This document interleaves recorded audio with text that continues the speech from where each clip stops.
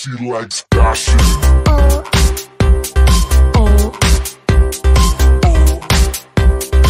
She likes dashing.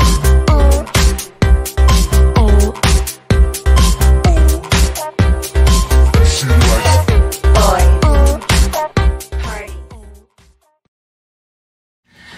Welcome to another episode of Eye2Eye with Jessy Dubai. So I'm really excited to have this episode because finally I have a full, open, out and proud bisexual guy here in bed with me.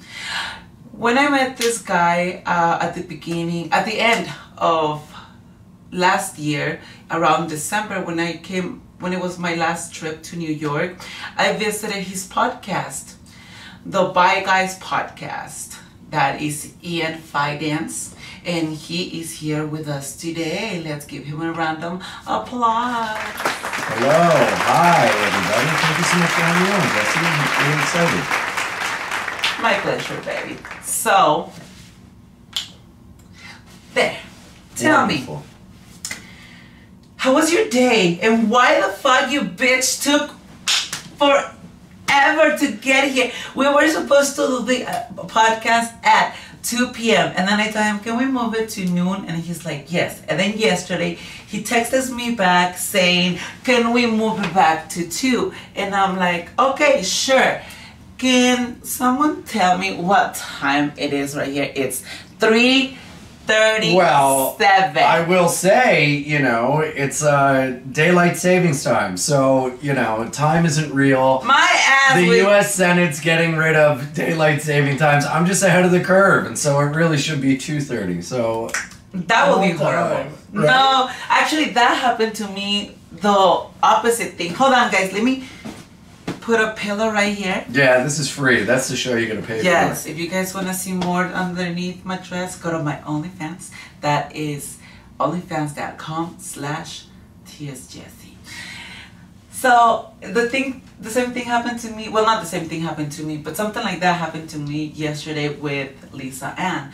I had it in my schedule, in my calendar, that she was gonna come at 2, and she always arrives like 15 minutes early. She's always on time, and I was running behind, and I called Lainey, my publicist, and I waited until like the last second, and I'm like, wait, it's already 2:10, and she hasn't arrived. So I'm like, hey Lainey, did I told you 3 or 2 p.m. for Lisa? And then she says at 3, and I'm like, yes. I love that. Because I was all stressed. I was like doing my makeup quick because I'm like, oh my God, she's here. She's gonna be here by 2:10. When I was like done with my makeup, I'm like, she should be here. And then I find out that she's not arriving until 3. She ended up arriving at 2:45. And as soon as she got here, I set up the lights and we started the podcast. But that was so nice because I had an extra time. Well, that's what I was hoping for today, to give you some extra time to get ready. You look beautiful, so it all worked out for the best. I do apologize. I got caught up with another podcast this morning, and I had an appointment in the city. I had to go back home, and, what can you do? What can you do? But I do have to, correct you on something. I'm not wearing any makeup. This is just how I woke up. Oh, my goodness. Just like this. This is like I go to bed like this and I wake up like this. Wow. I wish. Yeah. Bitch, I wish. So, tell me about your podcast, the Bi Guys podcast. Yes. And it's a podcast. I was reading on your basically like what we call the synopsis, like the log line. Yeah, like the description. I was looking for that word. Yeah. Just the gist of what it is about. It's about basically you guys being very proud and about your sexuality and talking about other topics other than just being bi, but that's basically the whole. Yeah. Well, me and my co-host Zach Amico, one of the funniest comics. He's so quick and fast. The network we're on is Gas Digital, which has a bunch of different podcasts. And it's home to like a couple like real ridiculous podcasts like Legion of Skanks. It's like the most offensive podcast in the world, and Real Ass Podcasts, and like MMA podcasts. So it has a very like male fan base. And so our show is great because we're very much, we always go for the joke. We can be offensive, but we're sweet, and it's just nice to get like a different perspective and inject it into that like heavy male kind of stratosphere. And people really have been responding well, and it's so funny because we get a lot of feedback from guys that you would never expect to be bisexual or to have had gay experiences that have been like holding it inside for a long time, and they reach out to us and like, your show helped me feel more comfortable about it. It made me realize that I don't have to be this, you know, that just being with a man doesn't make me gay forever. You know, I don't have to be this like kind of queer, whatever. I can be, you know, an auto mechanic and still have experience with guys, and it's just no big deal. So the show is called Bye Guys. It's kind of like a joke, but that's not the only topic. Like a double sense. Yeah, like a double entendre, you know. Yeah. And it's just like a silly hook, but really, we talk about news stories, we talk about anything. The best episodes are when the conversation just goes to wherever it goes, and we have, you know, fun along the way. But it, I don't know, it's kind of to show people that, you know, bisexual guys are out there, and they're not kind of the stereotypical idea of what you would think a bi guy would be. You know, because we're both bi, but he has a wife, I have a girlfriend, we like very much gravitate towards women, but, you know, in the past we've, you know, haven't shied away from, you know, seeing the fruits of the labor on the other side. And somehow you trip with the box, and when you least notice, you ended up sitting on a dick. Yeah, I mean, hey, shit happens, you know. How are you gonna know you don't like something unless you try it? Try it. See, I am like that with dicks a lot of are like things. heroin. You gotta try it to know you don't want it, and sometimes you get addicted and you have a hard time getting off, you know. Yeah, you took that away from me. I was gonna say something like that, but yeah, you don't can't say you don't like it until you try it. I say that a lot. I'm like, how would I know that I don't like it until I try it? Yeah. Until it's drugs. Like when I've had friends that they're like, or people that they're like, hey, you want to try some Molly? You want to try some ecstasies? You want to try some, I don't know, these drugs that are coming out these days? And I'm like, no, how do you know you don't like it until you try it? I'm like, because I know that if I like it, I will become an addict. Oh, that's how I know myself, that I'm like, if I like something, I will become an addict. Oh, yeah. I started smoking just because I saw my dad smoking, and I was like, that looks so cool. I want to try. Me too. And I couldn't smoke. I couldn't smoke at first because, you know, the smoke will choke me and stuff, but I thought I looked cool smoking. Yeah. And it took one friend that she's like, because I will smoke and just leave it in my mouth and then blow it out. And she's looking at me. She was just staring at me. And I was like, she's staring at me. She thinks I'm cool. Yeah. And she's like, you don't know how to smoke, do you? That happened to me. Really? I was like 14 and I was smoking with older kids, and I just held it in my mouth and I'd breathe it out, and they just called me out in front of everyone. They go, are you gonna actually smoke that or just keep the smoke in your mouth? And I was like, I don't really know how. And they like taught me, and I was addicted ever since. She did the same. She's like, you're supposed. She's like, you're supposed to. So I'm like, really? Yeah. She's like, yeah, like. And I'm so addicted to inhaling that I can't smoke cigars because I want to inhale it, and they make me sick. I hate cigars, but I love cigarettes. I don't drink. I don't do drugs. Very addicted personality, but I cannot stop smoking cigarettes. Me neither. I cannot stop. It's really, really hard. Like, I've slowed it down. I make it hard for myself. Of like in my house, I only smoke outside. So if it's really, really cold and chilly, I'm like, do I really want to? Oh, I do it. And I think I make myself work hard for it. Like, okay, so if you decide to smoke in the house, it has to be in the bathroom, so you don't stink up the house. Because I hate, you know, after you smoke, how it stinks up the place. So I'm like, I have a window, I'll seal everything, and I'll smoke in the bathroom. So my job is, okay, on Friday, you're gonna wash the whole bathroom, like literally, you know, walls and everything. And I did that for like the last year that I've been living in my house, and every time, like every week when I actually wipe the wall, there's like this yellow Oh from God. the cigarette that I'm like, Yeah. oh my God. And this goes into my lungs. Yeah. The other day, I smoked in my room in the hotel because it was really cold in Atlanta. So I put a towel in the bathroom, you know, little. Oh my God. I don't You're like do- a teenager smoking weed in their parents' house. Yeah, but I seen people that they put like, you know, a plastic bag on Right. around the Yes. fire I've seen that. Yeah. alarm, and they'll smoke here in the room, and then when they leave, you know, they'll do whatever to like mask the smoke or Right. whatever. What I do is like, okay, if I'm gonna smoke, I really don't want to have the smoke linger and the smell, so I'll go into the bathroom.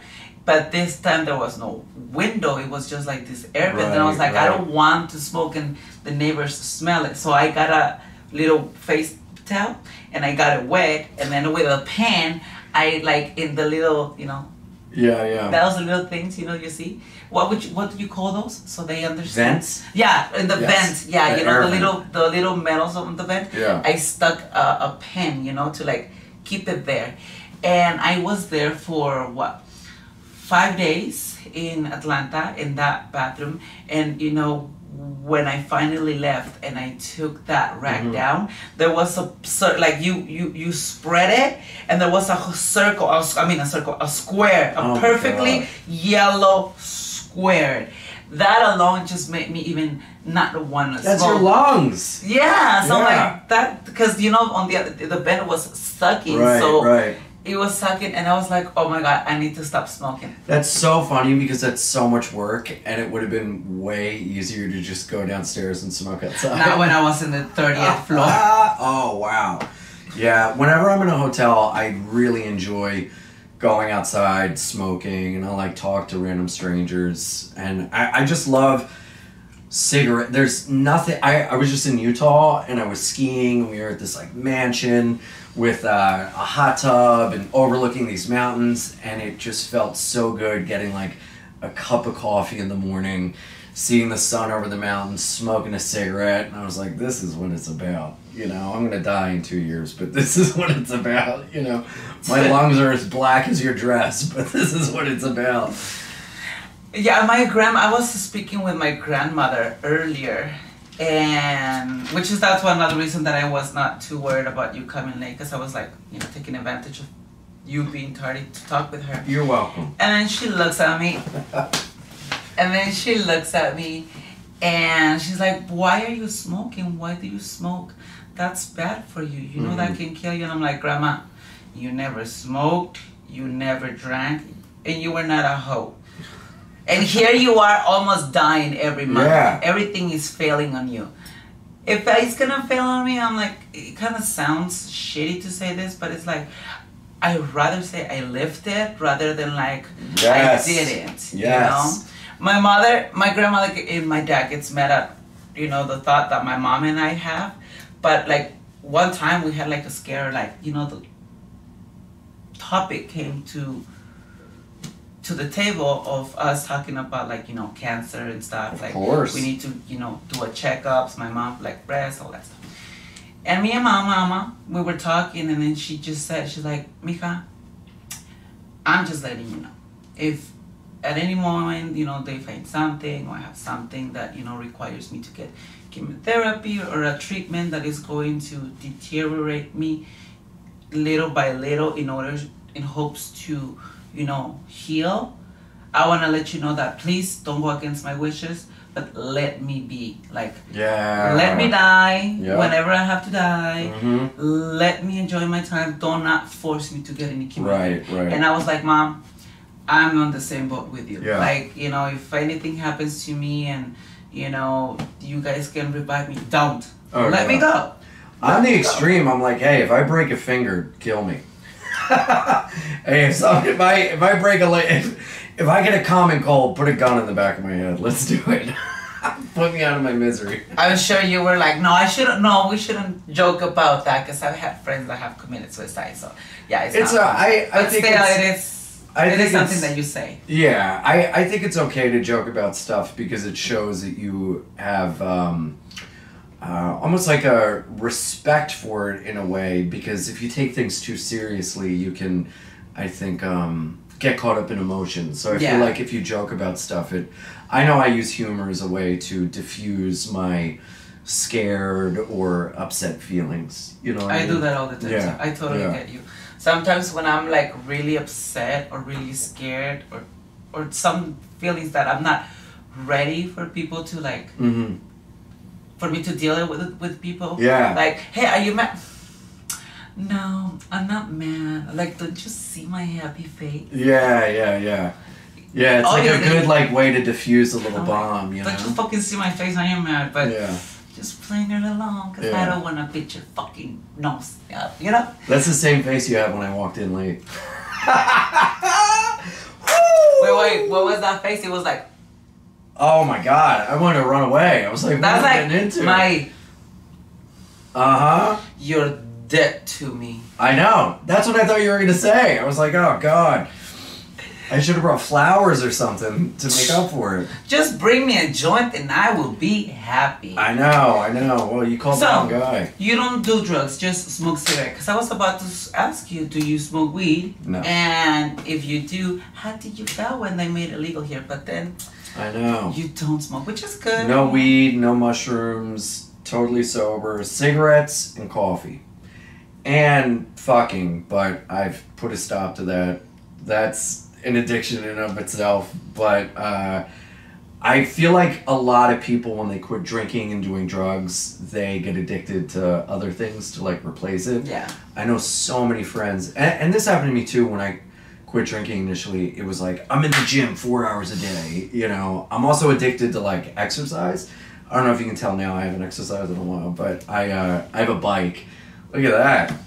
I have a bicycle and I ride that. And I ride that alcoholically, like I was like up to 100 miles a week during the pandemic, you know, just like so addicted to it. But right now I'm addicted to Ben and Jerry's ice cream. That's kind of, yeah. I get Ben and Jerry's ice cream every time I'm like depressed. Yeah. What's your flavor? What's your go-to? Cookie dough Ooh. and Rocky. Rocky Road? Yes! Yes. I'm fish food and I like Talenti mint chocolate chip. Those are really good flavors. Mm-hmm. So yeah, when I going back to like, you know, addictions, yeah, like I get when you were talking about like sex addiction, like how do you like stop yourself from something. Like I'm in the same boat, like, you know, because of my job and stuff also requires me to like, you know, have sex with other performers for my own productions and stuff. But due to like, you know, more people getting into the industry, and we have protocols, we have, you know, rules set. They're not really basically like rules that the government put in place, but we put it in place to keep us safe, to, you know, keep the industry going. So with all these new performers coming into the industry, like with OnlyFans, with OnlyFans, all of those, what they're doing is like they're just hooking up with people, having sex with random people, recording it and uploading it without even asking the proper paperwork and all that stuff. And that it's the big no. Like I've told my friends, because I'm like, the girl is saying, yes, you can have sex with me and record me and upload it. But then tomorrow when she's sober and she's home, she's going to be like, I don't want that video up. And then you post it without her consent and without the proper paperwork. You can go to jail or you can have your account suspended. Well, they did. And I was like, I told you. Yeah. I already had my papers before, like, you know, OnlyFans started asking for them. So anyway. Well, I can't imagine how scary that is. You know, because I think the appeal of some of that stuff is like you're with like a real person, a non-performer. It makes it more like when people watch, you're like, that could be me one day. Amateur. You know, yeah. And I just get so creeped out about the testing aspect of like, you know, possibly getting STI from someone, or someone isn't tested properly, or they lie because they just want to have sex with you. That's how I got my first STDs. Oh, let's talk about STDs. Really? Yes. When did you get that? Let me tell you the story. Do you have any now? No. No? When were you tested? Okay, I'm so interested. Let me tell you the story. So, this is the story of how I got my first 2 Oh my God. STDs ever Wow. in my life at 30 years. For this, we need to go back in time when I was younger. We need to go back in time when I was younger and, you know, having advice from my dad. You know, my dad was always very open-minded. And he was like, you know, in 3 minutes, in 30 seconds that someone puts their penis or you put your penis inside someone, you know, you can be fucked, you can catch an STD, blah, blah, blah. The most beautiful apple in the, you know, bowl is not always the most pure one in the inside. If someone has something, they're not going to tell you because they're going to drag you down with them the way they were dragged by someone else. All this advice. So since the first times I had sex, because I had sex or I had like little things doing when I was like 13, 14, 15, 16, you know, all those. But it was like part of like being molested or, you know, stuff like that in my life. So when I actually started having sex, which was like 16, when it was like full-on hardcore sex that I wanted it, I wouldn't have sex or suck dick without a condom, both ways. The whole time. The first time that I ever had sex without a condom and was with Christian XXX for my porn with Ruby. Like when I was putting it, when he was putting it in my butt, I could feel that like near the tip, the shaft of his near his balls at the top, there was like a whisker, like a hair sticking out that he didn't shave properly. It was just there, like, you know, the whiskers right here. So I could feel it because there was no condom, so I could feel everything, and I'm like, hold on, it just keeps it reminded me of that story of the princess and the pea, like under all those mattresses. It was the princess and the penis. Yes. I should trademark now. So I own it. What? No, you're gonna give me some Skrilla for that one. So I was feeling that thing, you know, and it took me a little bit to actually understand. And Christian is big, so it took me a while. But yeah, that was the first time that I ever had sex without a condom in the industry. Did that take you out of the moment, or because it was so like raw and close, it made it more enjoyable for you? Or were you too nervous because that was like your first time ever without a condom? I was just too nervous because of the camera and like just like the same thing that I tell myself every time I bottom. It's like I'll be bent over like this, like that, like that. Yes. And I'll be like, yes, yes. And then in my head, all I'm thinking is, please don't shit. Please don't shit. Oh God. Don't shit. Look at you, you just pulled the curtain back. Yeah, because that's all I'm thinking. Well, that's very real. I can imagine that's how a lot of people feel. Of course, I mean, we're dealing with assholes. What do I expect come out of there? Chicken and ham? Of course not. Well, maybe chicken and ham, but processed. Arroz con pollo. Arroz con pollo.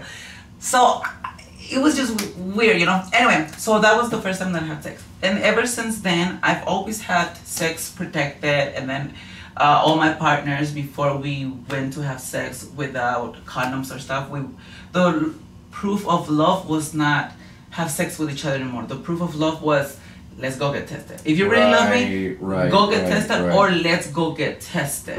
Because I'm not gonna be risking my health and also my career, because at this moment it was also my career too, you know, and I could affect other people. And when I was shooting for King, a scare happened, you know, that someone tested positive for HIV, so they had to do a hold on the industry for like a few days until they figure out. Anyway, with all this said, I've been clean my whole life and very, very, very meticulous, you know. Now we fast forward to March before COVID. So I'm in Vegas for AVN. I do the red carpet, blah, blah, blah. I have a shoot with one performer that I have worked with in the past. He's not fully in the industry, and he's not like shot for any major companies, but like with other OnlyFans performers and with me. So I told him to get tested. He said he got tested. Then he comes after ABN. We do our video, and at that time that was like when COVID started. So I stood in Las Vegas for, I want to say, 3-4 days after ABN, and then that's when the airports started closing and people needed to start like going back home. So I flew back home after that shooting with him and other performers. He was the last one. I'm so glad he was the last one. I fly back home, and because I wasn't working or anything, I go back home. I'm with my husband. I'm working on my webcamming and all this stuff. And one day, like, I'm looking and I'm like, wait. Oh no. Yeah. I mean, in my mind, I thought, or in my head, I thought, like, maybe it's, I played with a toy too rough, you know, and maybe it's a fungus from the toy not being clean enough or something. And it's not that, like, you know, there was like warts and all this stuff growing on me, but it was just like, your body. It's like, okay, there's something going on. So I went, got tested. And when I went and I go get tested, the doctor comes back and she's like, well, your HIV came out negative. I'm like, I already know that. And your chlamydia came negative, but you tested positive for gonorrhea and syphilis. Oh my God. Or was it syphilis and chlamydia, and then I was clean? It was two basically. And I was like, it must have been so scary. I went through so many emotions. Oh, yeah. And I think this is the first time I'm actually talking about it. So, I just stood like this. And I'm like, okay. And my mind immediately started going back, like, who could have given it to me? Rolodex of fucking. And also, did I give it to someone else? How long have I had this with? Right. And by now, keep in mind, by this moment, it's February, March, April, May, June. By this moment, we're on June, about to be in July, which is when, like, let's say that the flower, you know, bloomed, that I noticed. So I go to the clinic, you know, the nurse leaves, and when she comes back, I had already like sent messages to like, okay, so we need to talk, I need to tell you something. And later, that's when she comes back and tells me like, because she had already told me the HIV test. Then she comes back and this time she tells me like the results of the other test. And at first, like, I looked at her like, and then I started laughing. Like laughing my ass off. I was like, no, wait, hold on. And then she's like, why are you laughing? You're like one of the first persons, or if not the only one that I've seen get this result from. And she's like, what? I'm like, well, you see, for the last few months, I've been fighting with my husband. Don't go to the gym, rolling around with your teammates because he does jiu-jitsu training. Right. You're gonna bring COVID, you know, like my immune system. You're so safe about all that, and then you end up with. That's what I told her. Yeah, I'm like, here I am thinking that COVID's gonna kill us, we're gonna die, and here I am living with these diseases in my body for all this long. And then that's when he hit me. After I laughed, I'm like, okay, now let's get serious. Let's talk to people. Let's see what do I need to do. Then the lady tells me, here's just take this medication. No sex with no one for 7 days and you'll be fine. But still come back in 2 weeks to check your levels and all that stuff. So I went back and everything was, you know, leveled out and everything was negative again, and it's been negative. And does that stuff stay with you dormant and it can come out later, or does that medicine knock it out for good?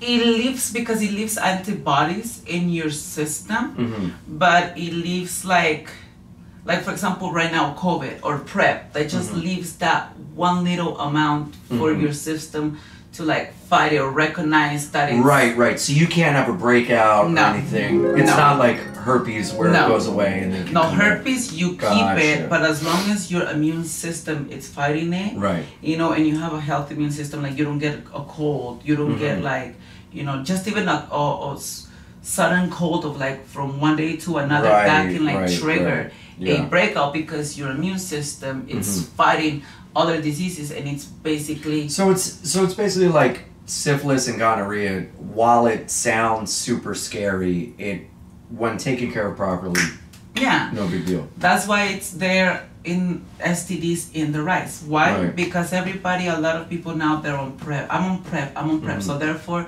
they don't use condoms. Why? Yes. Because they're on PrEP and they cannot catch HIV or transmit it to anyone else anymore. But the question is, what about HIV, gonorrhea, syphilis? Yeah. And the answer that I've gotten from some people is, girl, you just go to the clinic, have your medication, and within 7 days you'll be fine. Right. And I'm like, bitch, you talk about it like it's so cold. Well, it kind of is. It just lasted 7 days and you're fine. And I'm like, yeah, but for me, those 7 days costed me money. It costed and you also getting an STD. It takes a toll on it's emotionally draining. Emotional draining, because I did feel dirty. Yeah. I did feel like I failed all the teachings from my father and all this stuff. Right. But then I realized that once I spoke with my husband and I told him, like, babe, I tested positive for this and this, and I'm so sorry. I swear, like, I tried to protect myself and I did everything. I literally, I feel like I look like him, like, yeah. But then he said, babe, it's okay. Don't cry. Don't worry. This is your business. This is your work. So you're exposed to it. You know, the only thing that you can do now is just take care of it. Yeah. Take care of it, and you know, I'll go get tested and go get a medication. Does that stuff spread only anally? No, it spreads throughout. Can you get it from having oral sex? It depends. The thing is, like, for example, if the person that you're having sex with has, let's say in this case, chlamydia in the rectum, but this person is giving you a blowjob or you're sucking their penis, no, it will not transmit it to you unless the virus has spread it, you know, throughout the body. Okay. But if it's like the first stages, which is like, you know, that person got that disease like in the rectum, then it takes a while for it to like. How long does it take to spread? It just depends on the person. It just depends on the disease and how long have you been having it and all that stuff. I did look into it because, you know, like when you get diagnosed with something like this, or, you know, just even a cold or what, you're like Google, you know. Course, so obviously I was very scared and I was really mad, obviously, because I was like, if I would have caught that when I was like, you know, hooking up with a stranger, you know, like meeting someone and then just having sex with them without worry, or I was under the influence of drugs, okay, sure, I get it. It was you were being like so my sick, fault, like. But when I was like, you know, being very, very careful and this happens, then that just pissed me off. So that made me even be even more careful. Because the person that I did it with, they brought me the test. And my mistake was that because we worked together before, I just saw the test real quick and it said negative. Okay, perfect. But I didn't really have the time to check the dates and realize that the 10 has been changed to a 18. That motherfucker. Really? Yes. Oh, damn. So did you have to send out a memorandum of like, don't work with this dude, he's a scumbag? No? No, because I spoke with him. Obviously, I was really mad. But this is my problem. I have a very good, big heart. And I didn't want it to affect him. And he didn't know. He had sex with a trans girl that also lied to him. So he didn't know. He did change the numbers. But he said, you know, I didn't thought nothing was going to happen. Like, you know. Why did he change the numbers then? Because his test had expired and he needed money for the rent. So I was paying for half of that. And obviously he wasn't going to have $300 just to pay for the testing, just to work with me. So I understand, because I've been in that situation. I wouldn't do what he did, but I understood him. Obviously, I got mad. I, you know, banned him from my life. I'm like, you know, you could have affected me, and you could have affected my husband. Like, if you would have needed... Did your husband get it? No. Oh, wow. No, because by the time, like, I had it, let's say, like, I had it in my system for, like, a month. maybe month and a half. And those were the times like when I had sex with my husband. But then because like we got so busy, him with gym, me with working, and then the plane, I didn't feel like having sex, you know, whether under schedules and stuff. So by the time basically, like I was saying, the flower like bloomed, right, or like you guys became asymptomatic. Gotcha. We were not anymore Gotcha. active, but still, he still went to get tested. And anyone that I saw in between got tested, and they all tested negative. Nice. It was like my body knew automatically, like, okay, babe, like, we're not feeling good, let's just not. Because for some reason, like, there was this guy that, you know, we're like, okay, let's come over tomorrow so we can finally do the video.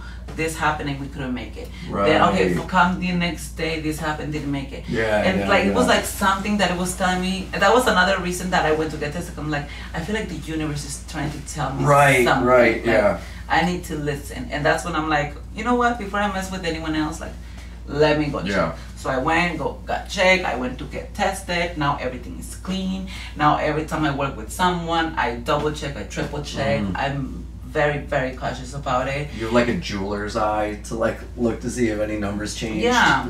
And also even like hooking up, like even though I don't hook up, but like say, you know, if I was to hook up with a guy and he wanted to, you know, be with me, then I'm like, okay, let's do a video. As long as I can make a video, sure, we can hook up. Because for me, that's still work. Right. You'll get, you know, to bust a nut, and I'll get to make video for my followers. That desire even like decreased because I'm like, sure, I can have a really hot guy come and play with me even with a condom, but at the same time it's like, what if the condom breaks? What if he has like herpes somewhere that I can't, that I'm not aware, and just by touching, like I got so panicked. And now it's so hard to be horny and a sex addict and also a hypochondriac at the same time. You know, like it sucks. Have you ever had any STDs or any scare like that? No. I hope you never do. Me too. Knock on wood. I've been safe. Even when I was like blackout drunk, I'd always wear a condom. I remember one time I was having sex in my apartment. I was about to have sex, and I was like blackout drunk, and I was like, I gotta go get a condom. And I didn't even put on clothes. I just wore underwear. And I brought my keys, drove drunk to the Wawa to go get condoms. I go in. I had no money. I come out of a blackout. I'm shirtless in my underwear. There's Wawa employees like laughing at me. And I'm like, if I get AIDS, it's your fault, Wawa. And then I just like leave, go home. There was a car blocking me in. So I had to like drive up on the lawn, go in. We didn't have sex because I couldn't get condoms, and we just passed out. And the next day I saw my neighbor, and they're like, why is the lawn turfed? And I was like, there's some real jerks out there, drunk driving, I guess. And it was me. It was you. Yeah, but I came out of a blackout yelling not even at the employees, like, hey, Margaret, hey, Matt. I was like, Wawa. If I get AIDS, it's your fault. You were blaming the whole company, the whole store. I was blaming Wawa when in reality it was my fucking fault for showing up in my underwear in a blackout. But that shows that even when we're in a blackout, we cannot blame it on, I was so drunk, I don't even know what I was thinking. Because you know, at least me, when I've been drunk, like to the point that I don't remember the next day, and I'll remember within like few days later, I remember. Like, let's say I'm really, really wasted right now. Really, really, really, really drunk and really horny. And I'm like, so like this, you know. I remember, I know that I'll say something like this, like, damn bitch. Think about it. Should I fuck him or should I just go home? Do you have any condoms? No, I don't. Adios. Fuck it. I'll bring some. And then I'm like, it hits you. Like, you know, and I'm like, actually, my friend is taking me home because I'm really drunk. And I know, and other times when I was younger that I did stupid stuff, but I still used a condom, I knew, like, for example, you know, going to bed with someone that I knew I should have not done it. I blame it on like, well, I was too drunk. I didn't know what I was doing. But no, honestly, I knew what I was doing. I just didn't care at the moment. That's the thing. I didn't care.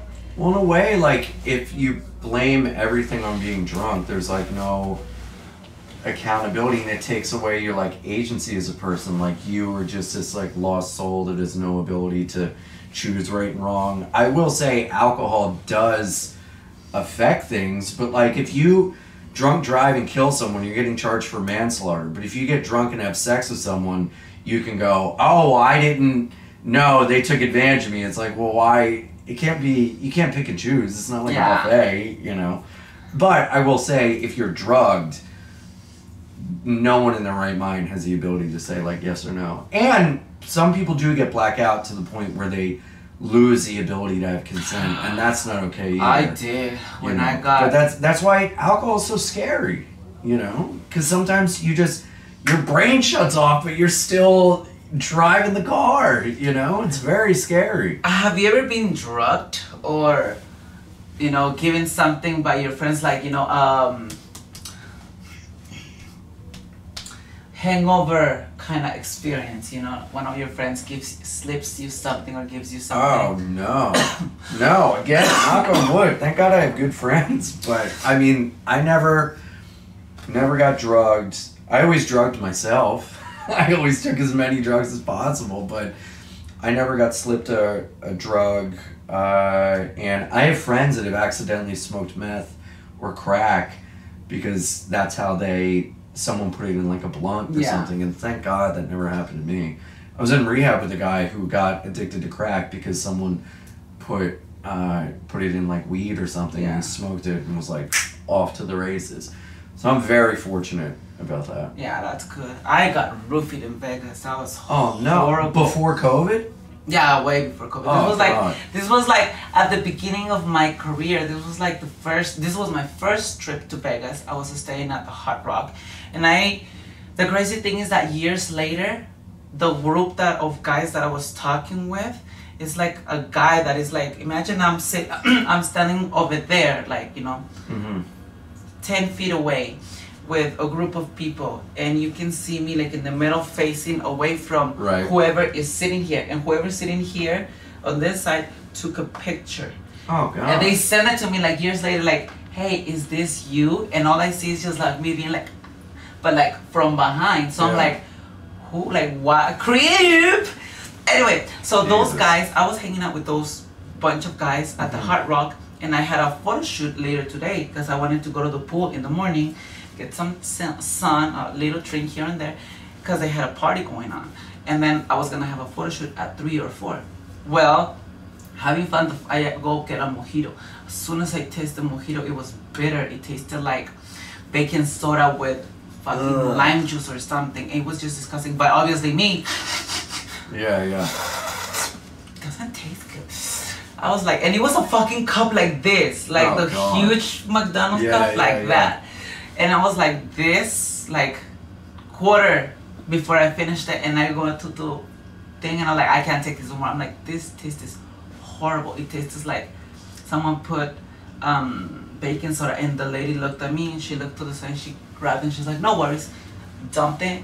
She made me a different one right away and gave it to me, and I'm like, you know how to make drinks, girl. This is right, yeah, because that one's not drugged. This one was perfect. Well, I'm sitting down, and then within, I want to say like 20, 30 minutes, suddenly I get up and I'm like, whoa.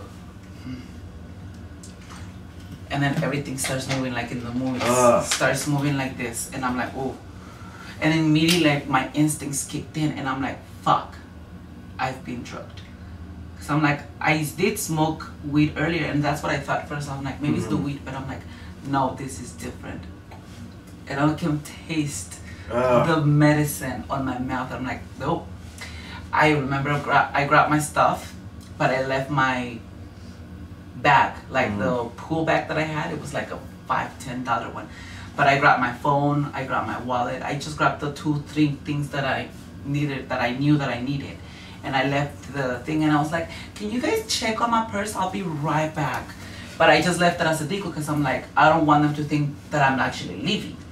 So, because I was like, if they did this to me, they're watching me. They know they're gonna follow me. So so you think someone from the bar did it to you? Or someone paid someone because that drink to follow you and then because the drink I did. It's not like the bartender sent it this way or a waiter gave it to me. I went to the bar and the bartender gave me the drink. So somebody could have been like, hey, put something on her drink. Right. You never know. Or maybe it was meant for someone else. I end up getting it. I don't know. So I'm feeling bad. And then I grab my stuff and then I go inside the hotel and I tell the security at the elevator, I was like, can you please make sure that nobody follows me? Nobody gets in the elevator with me. I don't feel good. I think I've been drugged. And he's like, do you want us to call security? I'm like, no. I'm fine. But please make sure no one gets in the elevator. God, that's so scary. He almost called the security and made a big deal. I was like, I just went and pressed the button. And when I was getting close to my floor, I pressed 3 buttons. So the person didn't know where I got off. Wow. So as I'm walking, you know how the hotels are. You walk outside the elevator, then you walk this like hotels, Yeah. I mean elevator room, whatever. And then you walk to my room was at the end of the end. So I remember like walking and then suddenly just like walking again, the wall, and then it just went like this. Until I'm like crawling. I get to my door and I'm like, make it. I make it and I close the door behind me. And my photographer calls me. He's like, hey, I'm downstairs. Are you ready? Because his equipment was in my room. And I'm like, I think I've been drugged. Oh no. I don't feel good. And I told him what was happening. And then he came inside the room. Like literally he had to push the door. Because I was already falling asleep behind the door. And the moment he walked in, he's like, yep, they roofied you. Like the whole room smelled like I could have died because of how much they put in my drink. Oh my God. Because it was a lot. It's so evil. This is how fucking horrible it was. It was Friday. I remember it was Friday at 4 when my photographer left. He's like, just keep this in mind. You're in bed. Nothing happened. I'm leaving. I'll check on you. But you're fine. When you wake up, remember that you are okay. fine. Right. I'm like, okay. So then I'm having these dreams, and then I'm like dehydrating in my dreams, and I'm like, oh, got it. And then suddenly I wake up, and I'm like, throwing up everything, like, because I could taste the medicine. It was Monday, 10 p.m. when I woke up. Jesus so I slept Christ. Saturday, Sunday, and Monday.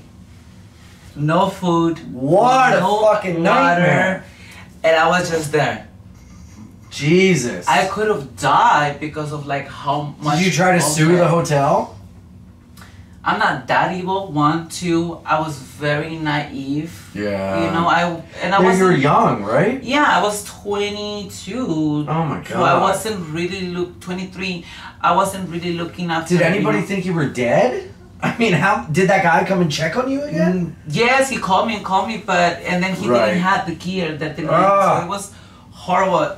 But since then, I'm also the same.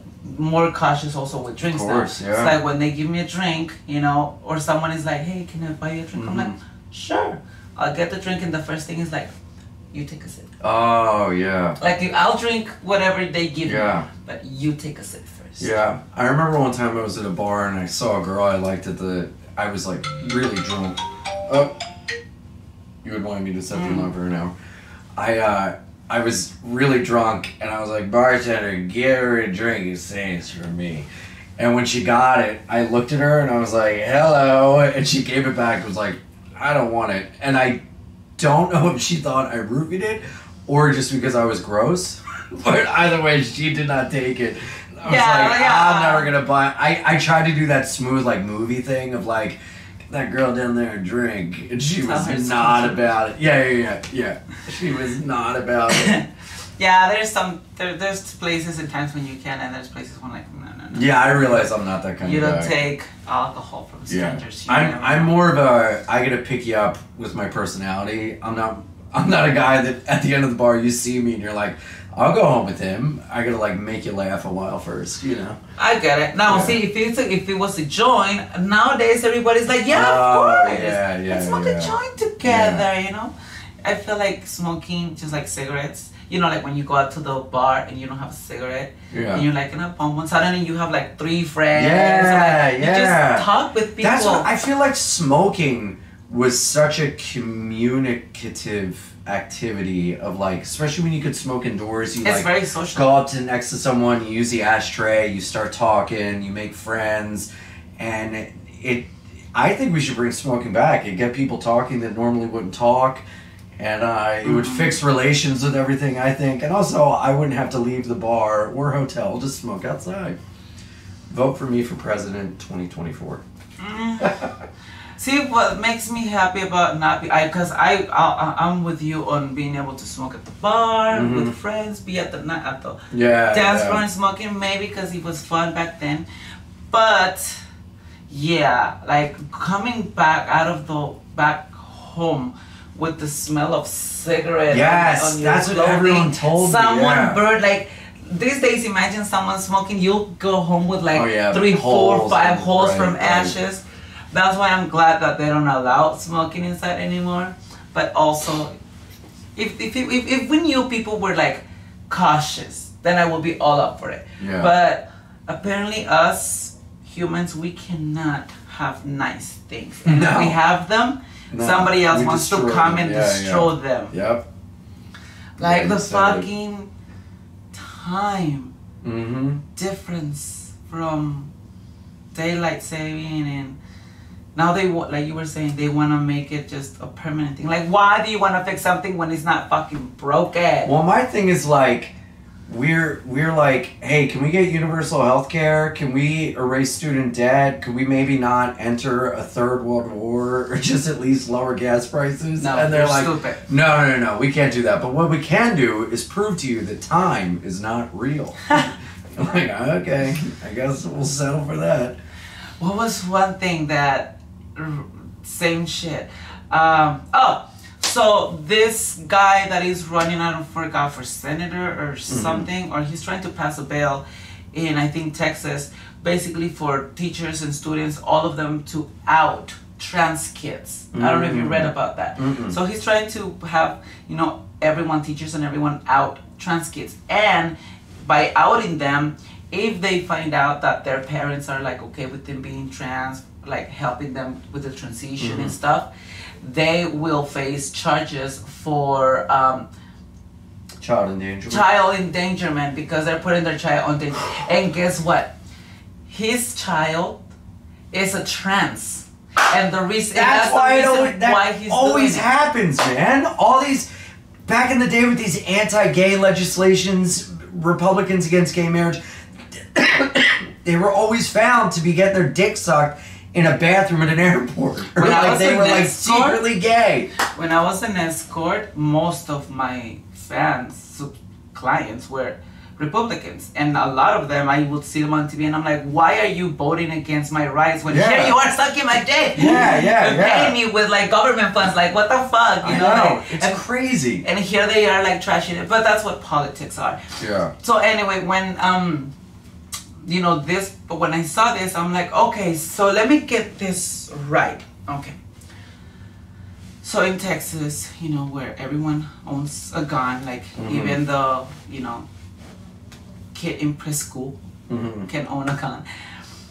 There's like a big problem of mass shootings in schools. It's not just everywhere. It's in schools. It's in malls. It's but it's been affected mostly in schools. You know, Columbine, all of these, you know, schools that have been attacked. And they can do so much to help them, like, you know, helping with banning, not banning guns, but like making it more tough for someone that it shouldn't have a gun.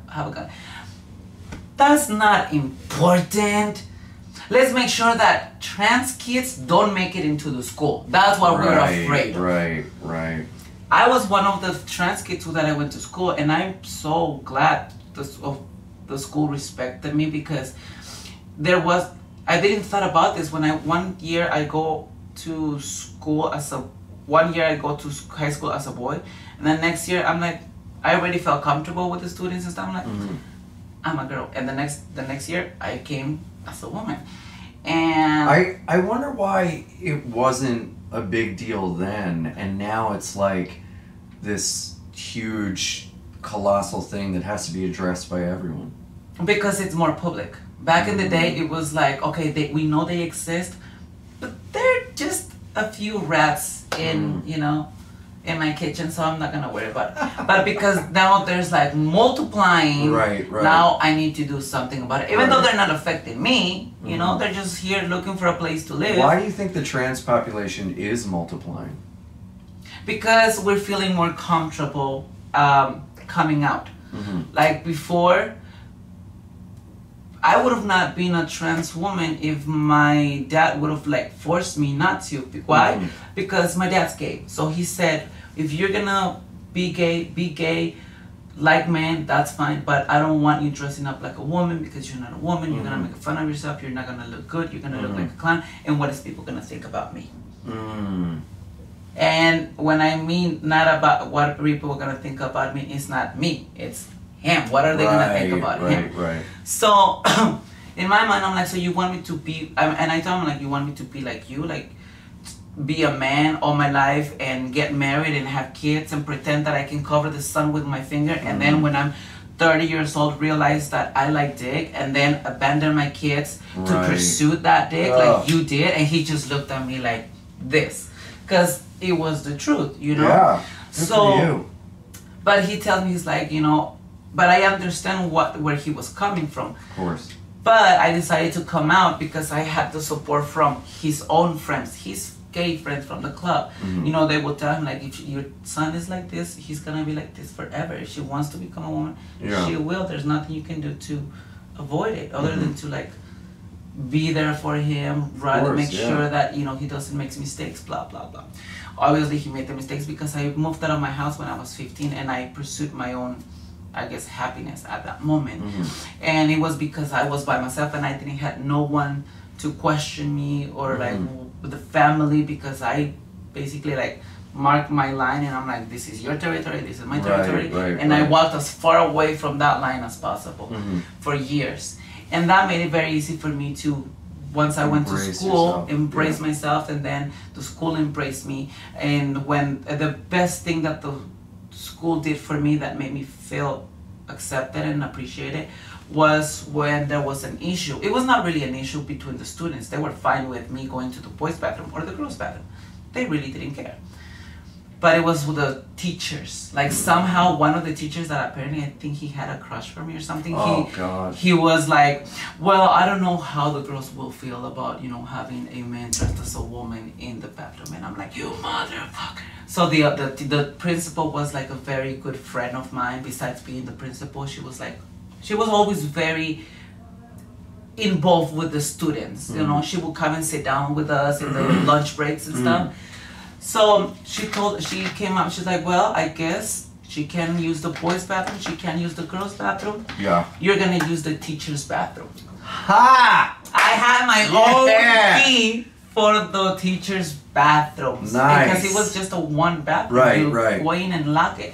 And I loved it. That was like getting that key to the bathroom. That made me feel you care for me. You care for my safety, because also I could have been beat up in the boys' bathroom if I was not allowed in the girls' bathroom. Or I could be beat up by the popular girls in the girls' bathroom because now I'm becoming popular for the reasons that they cannot be popular of. So I faced so many challenges, but it was because of the people that I had around me made me feel comfortable to come out. So now with seeing RuPaul and being accepted, now seeing Euphoria, now seeing all these shows that are accepting Janet Mock, amazing writer, the serious Pose with all the trans cast, Laverne Cox, Carmen Carrera, all these amazing trans female performers coming out are giving the new generations leverage, or not leverage, but it's giving them that acceptance, hope of I can be like them at one point. Now I can see myself in them. Like my superheroes when I was growing up was Wonder Woman, was was always females. They were never, Right. you know, Superman. Superman was my boyfriend.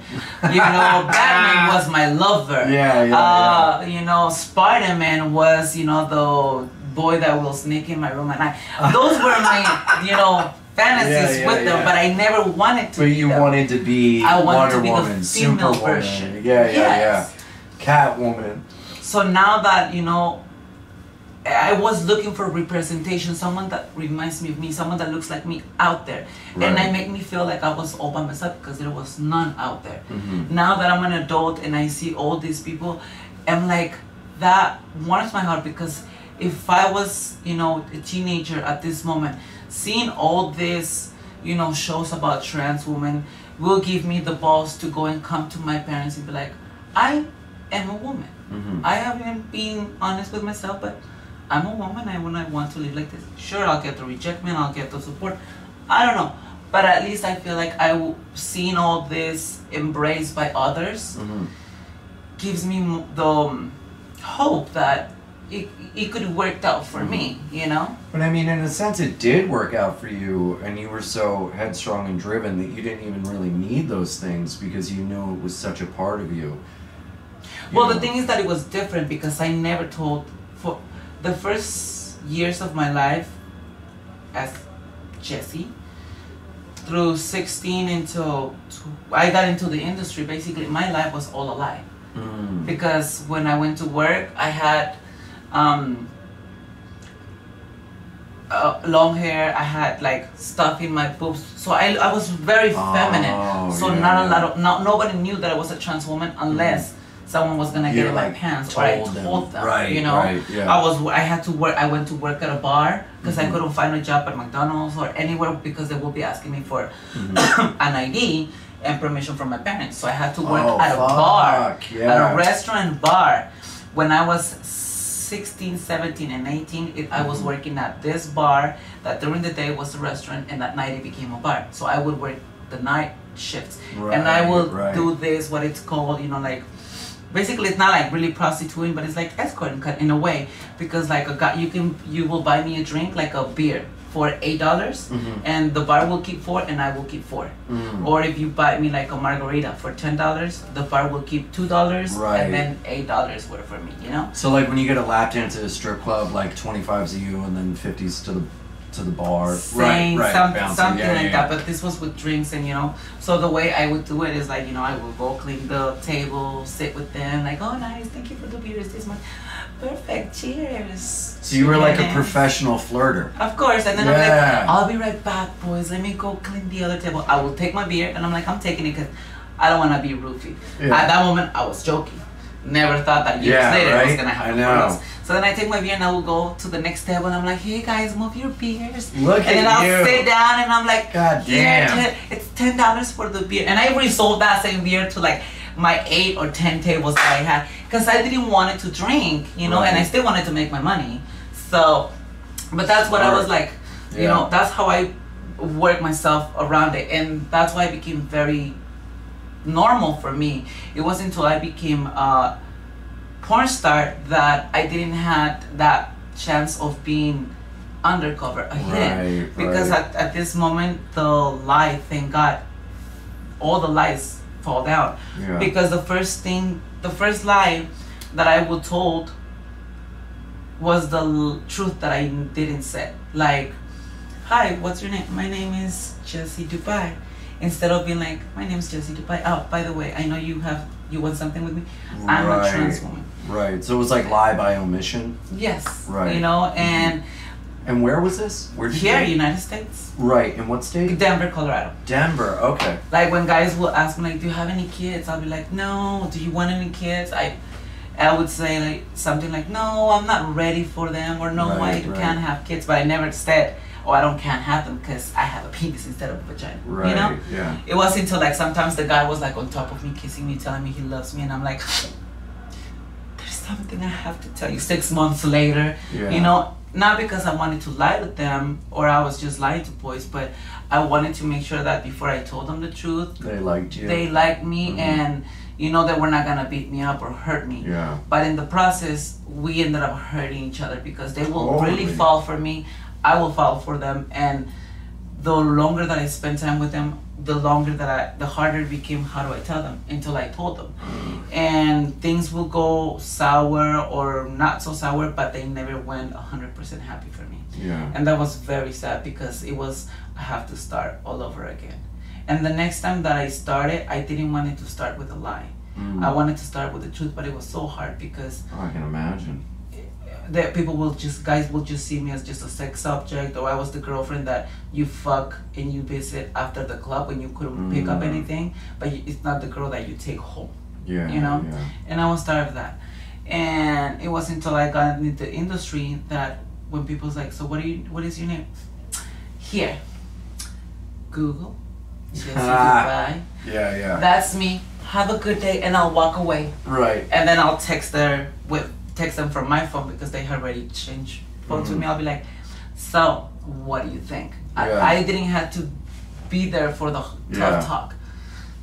Whether they replied or not, I knew the answer, and they all replied because at this moment it was like, oh, that's cool, you know, thanks for telling me. It's not, I'm not into that, right, but I believe that you will be a really good friend, and I'm really good friends with a lot of them that we had, you know, chemistry or like we wanted to have sex, but I'm not what they're looking for. I didn't want it to like ruin a friendship just to have their dick in my mouth, and it worked out great because now we're friends. And those are the guys that sometimes I'll speak with them, and I'm like, remember like how I was and how we changed, and like, because I'm writing a book, so I had to go back to people that knew me so I could get their perspective of who I was on their eyes, not just my version. I also want to understand what kind of person I was upon others, you know. But back to like what you were saying, why are they reproducing? If it's because of that now it's making it so easier to say the truth, you know. Now little by little, even though like, you know, sometimes in some states we're losing our rights, or you know, we live with the fear of being persecuted for just existing. That doesn't stop us. Instead, it pushes us more forward to be like, fine, you can fight me, you can fight my group of 10, you can fight my group of 20, but can you fight my army of 100,000 million billion all over the world? Yeah. You can't. It's like, we're queer, we're here, and we're not going anywhere. So deal with it. Boom. Otherwise, you know, no girls will be coming out and being this successful woman that they are, you know. And I think the more we spend time acknowledging, like when, like for example, being bi, when people says, oh, you're bi, oh, that's cool. I mean, I'm straight, but I mean, you're bi, that's kind of cool. You're gay, oh, you're gay, that's cool. Oh, you're transsexual. You look so like a man. I would have never thought that you're transsexual. So it's, see how it changes? Oh, you're bi. Perfect. Oh, you're transsexual. Well, being bi, it's very strange in terms of like, you get a lot of shit from both sides, I think. To gay people, you're just gay and you don't know it yet. To straight people, you're gay and you're lying, you know? So it's always like, you know, women are always like, I support it, good for you, until you get in a relationship and then they're super, I don't want to see you sucking dick. Yeah, they have something I don't have, you're gonna leave me for a man or a trans woman. It's like, I don't know, I mean, it's hard to navigate at times, but I think that's why I'm open about it, because, you know, I mean, I'm not on the level of Janet Mock or Laverne Cox or you, but I do think that being honest and living truthfully as to who I am, you know, lets more people know that it's okay and that they can come out and live that type of life. And also I'm open about being with trans women because I feel like more men need to be comfortable with that, because a lot of guys are, you know, into trans women and they feel like shame and they feel whatever. And so I try to talk about it as a means of like, it doesn't mean anything other than you are attracted to another person. You know? That's it, yeah. It doesn't really define you, you know? See, I get this mistake with a lot of people that they're like, if I am interested in a TS girl, like, does that make me gay, or does that make me bi? I'm like, well, I guess it will make you like bi-curious. I mean, are you attracted because we have a penis, or are you attracted because we look like a female and you've fucked so much females already that you're like, you know, right, tired of them, that you wanna try something different, and because we're feminine, you know, you're okay with it because in your mind you play that we're not men, we're women, you know. And they always end up labeling themselves wrong, like, oh, I'm gay because I like this, or no, I'm not gay, I'm straight because I like that. I'm like, look, if you're gonna label yourself, first learn what your label is. Don't label yourself just because you think you're that. Like, figure out who you are, and then later you're gonna realize that you don't need a label. Because if I were to, for example, if I were to put a label on me, the fucking label would be this big, because I am a bisexual, transsexual woman, and I also sometimes feel like I wish I could like take my tits out and just walk out like when I was a boy. Like, it would be cool to be a boy one day and a girl another. You know. But that's like the trend that is going on nowadays. Like, you know, not to talk shit about her, but you know, she's the only person that I know so far that is being close to me. Chanel Santini, she transitioned into a beautiful trans woman, and now she did transition. She took her breast out. She's living as Cameron King now, and he's dating a trans male performer. They make a beautiful couple. But what I think happened with her is that she thought that she became a trans because it was more accepting to look feminine when you're a trans than when you're a gay guy. And now that it's being more accepted, like RuPaul shows that you can be a boy during the day and a girl at night. It makes them more and sexual fluent. It made it come like easier for her to be like, I realize that maybe this is not what I want anymore. I mean, I think you said it with like sexual fluency or being fluid. Like, nobody is totally straight, and nobody, you know, I mean, I think we're getting to a point where like people are becoming more adventurous. It's like, if you're with a trans woman, are you gay? No. But when you have a dick down your throat and you can't speak or breathe, you're not the straightest guy to ever live. Yeah. But that's okay. And it's like, who cares? I hate the labels on everything. Like, even I struggle sometimes with being like bisexual. It's like, no, I'm just myself. I like who I like when I like them, and I do what I want, and I don't care about this or that, you know? Like, I spent so much time in my life hating myself because I thought I was gay and I was supposed to be this and then this and this and this. It's like, I'm tired of it. Who cares? Who cares? You know? And so I think for that reason, I've kind of haven't really gotten... You know, I don't feel like I'm a part of the LGBT community, even though I am like the B, you know? Because I've just been straight passing and everything my whole life, and I don't know, I'm okay with it. I don't think we need to have labels. I don't think if you're with one person one time it means this or this, you know? I mean, I don't know, it's like sometimes it's like the changing of the seasons. In the winter you dress warm, in the summer you dress for heat, and you know, sometimes you like dick, sometimes you don't. Who cares? You know? I totally understand 100%. See, for me, you're lean more towards women, trans women, or women, and you'll dabble yourself with a guy here and there, as you know, you're speaking. For me, it's the opposite. For me, I'm into trans men, I'm into men, and I'll play with women for work or for like fun if it's a couple, you know? Right, okay. But like for me to go out and be like, oh, I'm gonna go out to the club and find myself a girl. Right. No, it'll be more like, I'm gonna go to the club and find myself a boy. If the boy comes with a girl, she's invited, she's welcome. Right, okay. Or find myself a guy with a pussy, a trans guy. That's what attracts me. Well, so in a way we're the same, but we're just attracted you to femininity. It's like the yin and yang. And I am attracted to masculinity. Totally. And I will say, I definitely like, I've never had a crush on a guy friend.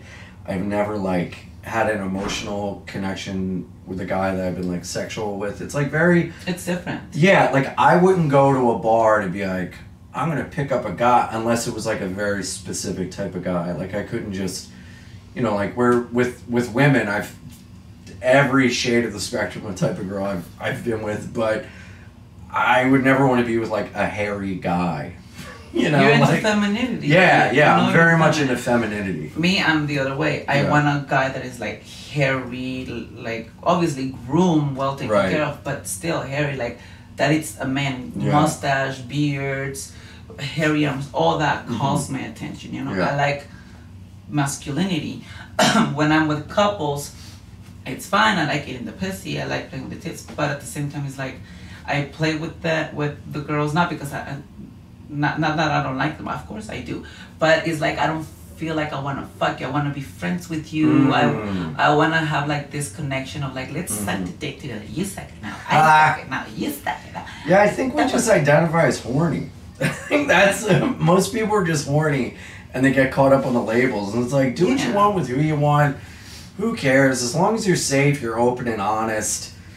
Who cares? Leave your judgment at the door, you know, especially like it annoys me with gay people. They're like, well, you're gay, you just don't know it. Or straight people, they're like, oh, bro, you're fucking gay, you've been with a guy. I'm like, fuck you. No. If there can be like 82 different genders, why can't there be a couple different shades of sexuality? You know? I mean, let's not even go that far. Okay, let's say that us humans, we're making a mistake for having sex with people or of our own sex. Okay. Oh wow, Bible talk with Jessy Dubai. Let's not go that far. There's animals that penguins, they mate amongst men. Dolphins, they have relationships. Lions, they mate with other male lions. Like there's been proof that even animals become homosexual at one point of their lives. So if animals do it and they don't have like, let's say, because don't look at the TV because, you know, I don't like my son watching those kind of shows because he's gonna turn gay. Bitch, my dog never saw any of those shows and he likes sucking his brother's dick, my other dog. So it's stupid to think that, you know, because you think your son is seeing something or on TV, or because you know, you're too focused on your life that you're giving him a cell phone and now he's looking at porn and looking at all these things that you consider bad. But instead of you looking at yourself in the mirror and be like, okay, I'm the bad parent for giving my son a cell phone just to not bother me, and in the process now he's addicted to porn, he's seen all this, you know, the way other people talk to their parents and he's mimicking all that. Is it really my problem that I'm a transsexual and your son follows me on TikTok and likes my talks and now he wants to be like me? Or is it your mistake as a parent that you couldn't pay attention to your kid and you let a phone raise your child in bed instead of I mean, how many parents just shove an iPad in front of their kid's face because it's easier to have them behave than to actually like interact? Yeah, but at the same time, it's like the more they do it, the less they monitor what their kids are doing. Like, sure, at first it's like, because I have friends that I'm like, why does your daughter has a tablet? She's 8 years old. Oh, it's fine, I monitor everything. And I'm like, when was the last time you checked her tablet? Oh my God, I haven't done it. Can you check it for her? And I'm and I'm like, there's been times that I had to not delete conversations, but I had to like get into conversations that I'm like, why are you talking to this person? To my friend's daughter. And then I call her out, we bring her mother in, and then she tells us, well, this guy was telling me that he will send me tokens on this game if I showed him pictures of taking my socks off. Oh God, that's terrible. And she was like, I remember at the time she was like 11 years old, and I got so pissed, and I got on the computer and like with the game and like pretending to be her and like, so what else you want to see? Like, do you want to come over when my mom's not here? Like, we can play video games. I was like, I'm gonna drag that motherfucker here by the balls and have the police.